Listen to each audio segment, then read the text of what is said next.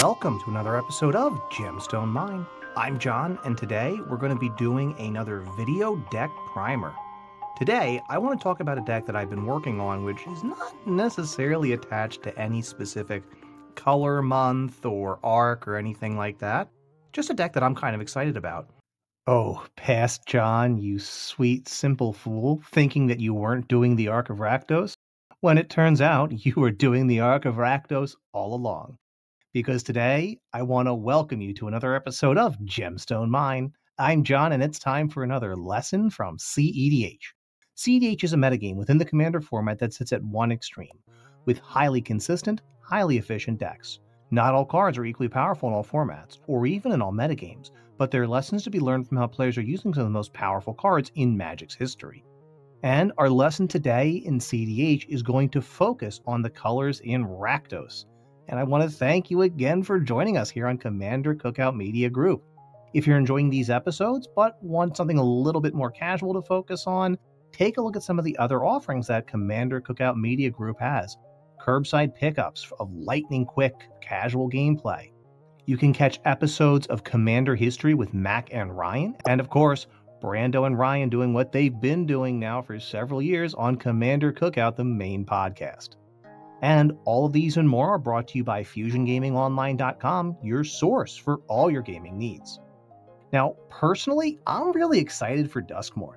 I didn't like horror movies growing up, but as I've gotten older, I've really enjoyed them. In fact, one of my traditions every October is to watch the original Halloween. Yeah, the first one with Michael Myers. Absolutely incredible. And I'm honestly pretty excited for what the story is going to be like. I can't wait for Aiden to start covering it in Commander Munchies on Commander Cookout Media Group. And I know I'm going to pick up my singles through FusionGamingOnline.com. In fact, I just picked up quite a few cards for a little Dan-related project that I'm working on. If you want to know more, maybe I'll do an episode about that sometime. But for now, make sure to use the promo code that's on your screen to save yourself some money when you order from FusionGamingOnline.com, your source for all your gaming needs. Let's start by talking about Rakdos in cEDH, overlapping between black and red with some of the most powerful spells ever printed. The main overlap that you're going to see between these two colors is in the category of cards known as rituals. All the way back to Alpha, we had Dark Ritual, but it has since been iterated upon and kind of moved into red in cards like Rite of Flame. You have powerhouses like Culling the Weak, all spells with a very low mana value, which can then net you a temporary boost to mana for that turn, often by several turns worth of mana. And of course, the format-defining all-star of cards like Dockside Extortionist. Players have known literally since the beginning of the game just how powerful these bursts of mana can be, with one of Magic's most iconic cards being Black Lotus. Rituals don't often see a ton of play in casual Commander, until recently that is, as instants and sorceries are by their nature a lot harder to abuse and reuse, whereas permanents like creatures, like Dockside Extortionist, are much easier to take advantage of, and Wizards has begun to explore other options for printing rituals, such as in highly sought-after cards like Jeweled Lotus. In Commander, rituals can allow a player to either burst ahead in the early getting ready stage of the game, such as casting an expensive commander off of an early Jeweled Lotus, or just playing out multiple resource engines off the back of a ritual. The difference between cEDH decks and casual decks, particularly turbo decks, is that the goal is going to be, in those cEDH turbo decks, to aggressively mulligan for those rapid, explosive starts with multiple broken zero-cost mana rocks and rituals to catapult ahead. Whereas in a casual deck, you might occasionally draw your Jeweled Lotus or your Mana Crypt, and it may occasionally let you get your game plan going 2 or 3 turns faster, but it's really more the exception than the rule. It's when you really load up your deck with fast mana and aggressively mulligan for it to make sure that you are playing your turn 6 commander on turn 2, that's when you're getting into cEDH territory. And Rakdos does this really well. They get all the usual fast mana rocks that you're looking for in cEDH, as well as all of these great rituals which many colors have a hard time competing with. And Rakdos tends to have a very clear end goal with it, with either casting a big commander or casting a game-winning spell like Ad Nauseam. Ad Nauseam is 5 mana, 3 black for an instant with. Reveal the top card of your library and put that card into your hand. You lose life equal to its mana value. You may repeat this process any number of times. Rituals and fast mana are the perfect way to rapidly reach that 5 mana and get a faster Naws. And even better, rituals and fast mana have very low mana values, meaning that they ding you for less life loss when you reveal them off of a Naws. And the icing on the cake, rituals and other fast mana usually allow a player to go mana positive after a Naws. So even if you nearly tapped out to cast your Naws, these players often have the ability to potentially cast all their 0 mana rocks and then cast their rituals and chain together enough mana to pull off a game-winning combo. Now, outside of their rituals, Rakdos also gains a big advantage in terms of the consistency that Black's unconditional tutors provide. You know the usual suspects: Demonic Tutor, Vampiric Tutor, Imperial Seal. Red also adds Gamble, which is another unconditional tutor, with the downside that you randomly discard a card, which means that you may accidentally discard the card you tutored for. But Rakdos, fortunately, plays out of the graveyard very, very well, and has other powerful tutors that literally just throw cards into your graveyard, like Entomb. Ren, it's also pretty decent at finding specific artifacts, with cards like Goblin Engineers and finding small creatures off of Imperial Recruiter. Moving outside of tutors, let's also not forget that Black has some of the best stacks and control elements in the game. We have Dauthi Voidwalker, Orcish Bowmasters, and Opposition Agent, and the combination also gets the very juicy Mayhem Devils, a 3 mana value devil, which, whenever a player sacrifices any permanent, deals 1 point of damage. It's better than an Aristocrat. It triggers off of treasures. In a lot of ways, Rakdos forms a powerful core for the Grixis shell, which is so dominant in so many parts of cEDH. And frankly, this is the reason why many players feel like this is some of the highest card quality in all of Commander. But Rakdos is lacking in a very specific element which some cEDH players consider to be an indispensable part of the metagame: the color blue. I've said before that where casual Commander is fought on the ground, you will see players accumulating lots of creatures and resource engines and permanents on the battlefield. cEDH is, on the other hand, fought in the air, fighting over a stack to see who's going to get to resolve their big Haymaker spell. And blue is the only color that really has any reasonable number of proper counterspells, which can reliably stop somebody from scoring that game-winning spell, like an Ad Nauseam, or a Demonic Consultation, or an Underworld Breach.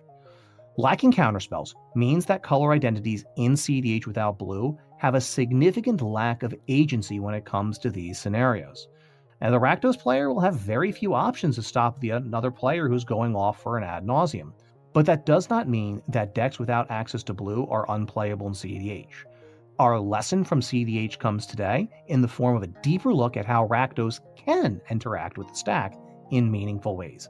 And frankly, red is probably the second best color in the game at manipulating the stack.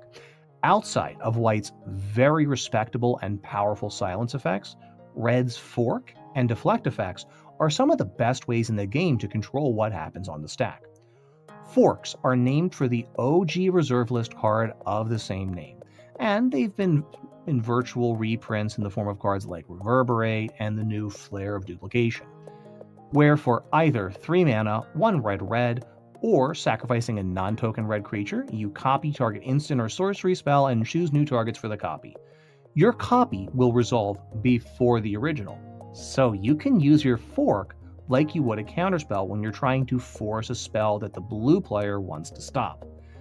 But you can also use it to try to turn the tables on someone playing a Haymaker spell like an opponent's Ad Nauseam, or even an overloaded Cyclonic Rift.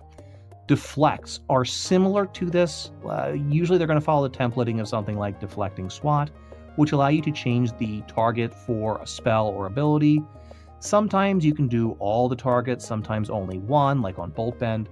These can also allow for very powerful reversals, and they function like counterspells by allowing you to change the target of the counterspell that's trying to counter the spell that you're trying to originally cast from the original target onto the deflect. This means that when the deflect resolves, the target changes, the counterspell then looks for the deflect that it is now trying to counter and just fizzles, allowing you to resolve the spell you always wanted to just get through. From deep in Magic's history, we also have some cards that are from the remnants of the old enemy colors fighting mechanic, in the form of Red Elemental Blast and Pyrobast, 1 mana value spells for a single red mana, which have the mode of either destroying blue permanents or countering a blue spell that's on the stack. And frankly, it's usually used in cEDH to try to win counterspell wars. To be fair, black frankly brings very little to the equation in cEDH in terms of manipulating the stack, as its primary way to interact with the stack in 16 and 4 is to strip them from an opponent's hands with discard effects. But in casual Commander, Imp's Mischief can be a great little deflect that can definitely catch people by surprise. Outside of our pure Rakdos discussion, I do want to quickly mention some other powerful effects that are in other colors. I think it's debatable if white is better than red at this point at controlling the stack. I mean, silences are unbelievably good, and white has access to some really, really good ones. See our previous episode on the power of silence for more information on that. The white also may be starting to see some additional remand-type counterspells in the form of Reprieve, which I personally think is fascinating design space. And I would argue that green probably has an edge over black in terms of interacting with the stack, as they have cards like Veil of Summer, as well as Autumn's Veil, and a few permanent-based effects that can make spells uncounterable like Allosaurus Shepherd or Destiny Spinner. And they even have their own silence in the form of Dosan the Falling Leaf. In colorless, you can look at some silences like Conqueror's Flail or Defense Grid that can really help you out, or Hope of Girapur to shut off a single opponent, but none of these effects are as good as just being able to control the stack with a Force of Will or a Fierce Guardianship. They don't have the options outside of blue to really and definitively control the stack. You can still manipulate the stack, but not to the same strength that blue can. Outside of lacking blue's counter magic, the color combination of Rakdos does also have a hard time interacting with enchantments, with only a tiny number of cards like Feed the Swarm and Chaos Warp, which can even target an enchantment for removal. The color combination also tends to chew through its own resources without much in the way of resilience, leading to the live fast, die young sort of mentality, particularly when you're leaning into a turbo build in cEDH. To be fair, all of those rituals really do help you get really far ahead, but you can lose a lot of steam when you burn through all those treasures and those rituals and wind up with very few cards to show for it because you got stopped. In the 99, there's a few ways to grind, but it's pretty sparse, which is why you'll often see cEDH decks built around value engines, like Prosper Tomebound or even Ob Nixilis, rising to somewhere in the middle of the metagame as a respectable showing because they have ability to grind out extra value. The window for most Rakdos decks, especially in cEDH, is still to try to win in the early game. Let's see our last episode where we talked about window theory for more details about that. And I'll talk in a couple of moments how this changes when you're going from cEDH to casual. But before we do that, let's talk about winning in Rakdos. Red actually has several very well explored and well established win conditions in cEDH, and Rakdos gets to inherit quite a few of these. One of the most powerful in the format is good old Underworld Breach, which when combined with a self-mill or wheel effect, lets you basically loot through your entire library until you hit your game-ending finisher. But you also get the nice, compact line of Dualcaster Mage plus Twin Flame, which we mentioned in our episode on Imskir's Iron Eater just a few weeks ago, as well as the well-established World Gorger Dragon loops, which aren't really that hard to set up with how easy it is to get cards into our graveyard, but I'm always a little bit apprehensive about putting a World Gorger Dragon into play. It just seems like such an easy way to get blown out. Of course, we've already talked about using cards like Ad Nauseam to score your wins, and it really does take advantage of all these rituals that Rakdos is so good at. You can usually find a pretty compact and powerful win condition, which usually layers pretty well into the rest of your goals with your deck building inside of the Rakdos shell. Now, outside of cEDH, some of the strengths that Rakdos brings to more casual spaces are ones that many cEDH players are actually keeping a close eye on, including the Punisher archetype. This is where you play effects which restrict your opponent's game actions by, classically, dealing them damage or forcing them to suffer other debilitating effects like forced discard. I mentioned Mayhem Devil a little while ago when I was talking about the stacks effects, and this is definitely an iconic Punisher card, which really punishes a lot of different strategies. Outside of these push designs, though, a lot of the Punisher cards are meant and calibrated to be played in formats where players start at 20 life. So many times, the damage that they deal is just not enough to restrict somebody from being able to take those actions. cEDH players are interested in this archetype, though, and they've been on the lookout for commanders which could potentially boost this damage universally in order to meaningfully pressure their opponent's life totals. Outside of cEDH, though, you can very easily combine many of these Punisher effects with a plethora of good Aristocrats effects in order to create multiple points of pressure on your opponent's life totals. Reanimator is another strategy which has been well explored outside of cEDH, and back in the day was a major part of the metagame. And we've already mentioned just how good Rakdos is at getting cards into the graveyard. And in casual, there's often a lot less pressure on players to end the game immediately. A longer clock is often preferable, which means more turns to enjoy those big beefy creatures that you've reanimated.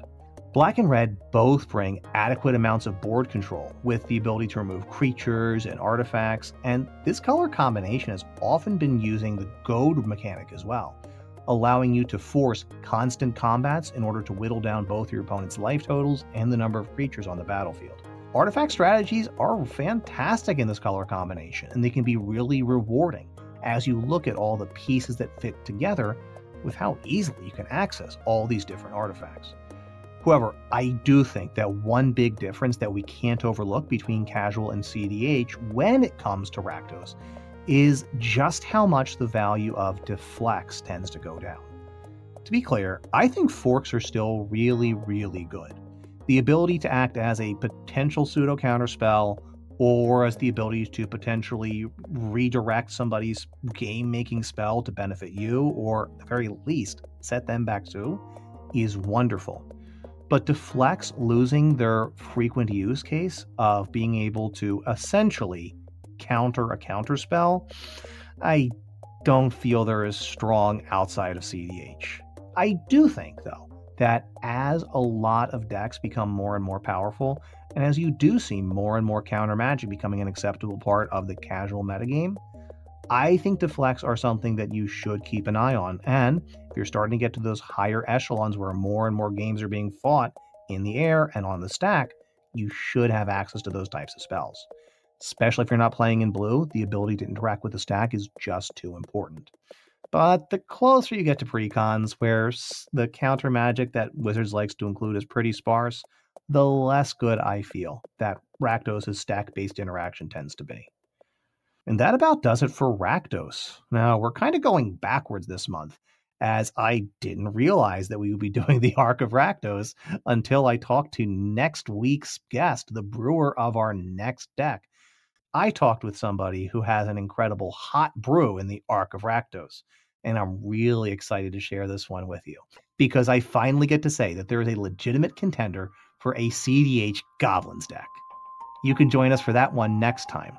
Until then, you can find us on Twitter, where we are at GemstoneMineMTG, on YouTube, where we are part of Commander Cookout Media Group. You can also send us an email, gemstoneminepodcast@gmail.com. And until next time, I'm John, and this is Gemstone Mine.